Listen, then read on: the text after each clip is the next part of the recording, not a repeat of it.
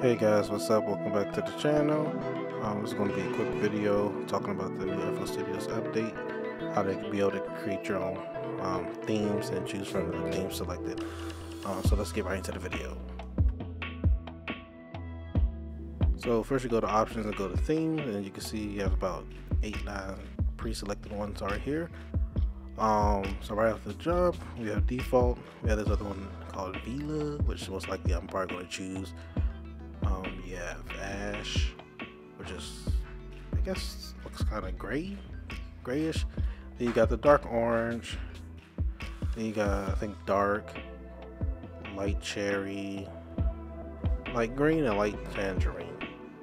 Then you also have the citrus one, which is based off the citrus plugin, and the last one at the bottom, ultra green. And one of the other cool things you see down the bottom, you have like little macro settings that you can change certain things like the text color, the warmth, the saturation.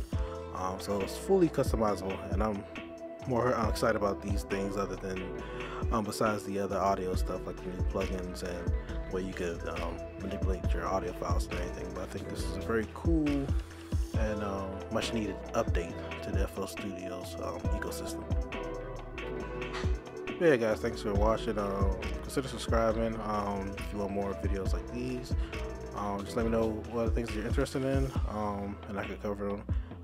Like I said, they got a whole list of things that they just dropped. You can check out their website and their channel for more details. But yeah, so just stay tuned, and thanks for watching.